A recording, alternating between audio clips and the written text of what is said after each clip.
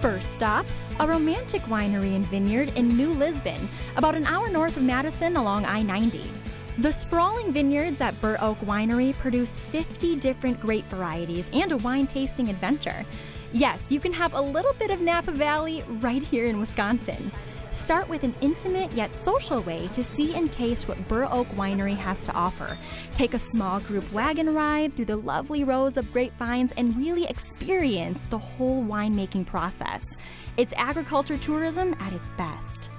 Agriculture and tourism being two major industries in Wisconsin, I have to believe that ag tourism is bigger than ever here in Wisconsin. We are the hot place to be right now in ag tourism. As you can tell, we're out here experiencing things, and that's what agritourism is all about. People want to come out and experience things. They want to take that picture with their phone and get it on Facebook right away, social network with their friends and tell them all the great times they're having. And families are able to do it with multi-generations at the same time, and that's what makes ag tourism unique. It's a very simplified way to have fun with the entire family.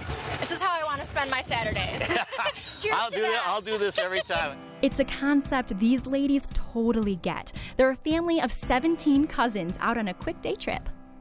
Why not come to a winery? Who doesn't love wine? Right. It's just the girls, and let's hang out. No kids, no husbands, just the girls. Leave the boys at home and go to a winery. Yeah. I like this girl. So why the winery? It's beautiful. There's wine, and it's very relaxing. It's very charming. Steve Kennedy is the owner and steward of the land. His family winemaking business is truly his passion. He enjoys showing people his traditional winemaking practices that produce high-quality wines. It's all about the land, the process, and the people. We meet the neatest people of any business that there is. People who, all the stick in the muds in the world don't come to wineries, and you know, we just meet all the people that come here are the kind of people that you'd like to go out for supper with. Steve will tell you all about the glaciated soil on his land, as well as his farming practices and the tools he uses to produce the diverse selection of wines he sells. How does he know when grapes are at their peak ripeness?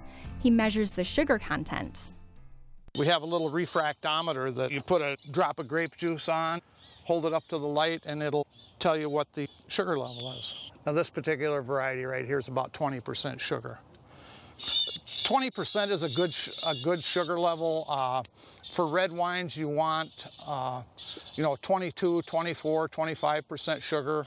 For whites, you want 18, 19, 20% sugar.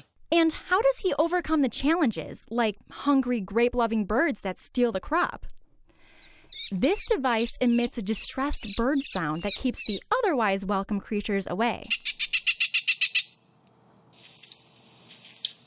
Burr Oak Winery is open for wine tasting and sales year-round, but fall is a special season. The Harvest Festival is held one weekend every September. There's also the Lucy Stomp Contest, modeled after an I Love Lucy episode. Check out this winner, contestant number 3. I need a high five up top because you rocked it, Lucy number 3. Thank you. What's your secret? Oh, I grew up with Lucy, so I'm kind of a fan of hers. I had the red hair already, and I have the dress in my closet. We get their emails, so we knew about their Fall Fest and came up for the tastings and buy more wine, of course, and see the grape stomping that they just did out there. The retail room is open for sales and tasting daily. Plus, there's a big European-looking room for meetings, wine club events, you name it. Make sure you check out the stained glass windows too. They were acquired from the auction of a church built in the 1800s. From the vineyards to the retail room, I find Burr Oak Winery delightful. It's a new winery experience. This is very, very different. It's very laid back, very comfortable, very friendly. It's easy, just kind of easy. It's an easy place to be.